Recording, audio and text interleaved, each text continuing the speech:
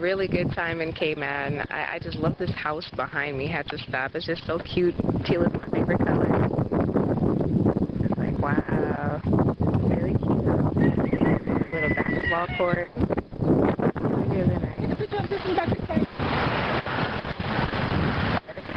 Hi matey, I've just spotted the rare blue iguana. It's got to 5 feet tall. Let's go in and see it. Go.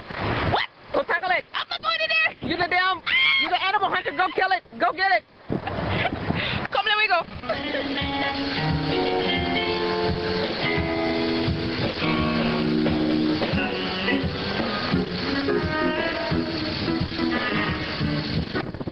Alright, so we were here living it up, living it, being it, doing it. About to go out on the boat, but as you can see, the waters are a little rough. So, unfortunately, we won't be going out today, but it will be another day. So, keep smiling, keep shining.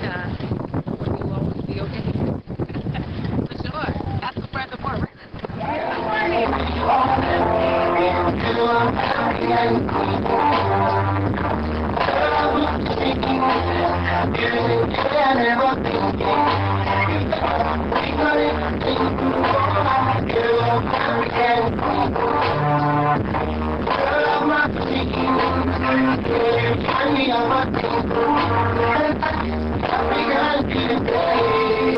Alright, I just wanted to leave you guys with a couple of travel tips. When traveling to Cayman or anywhere else in the world, it's always good to have some snacks with you to keep healthy.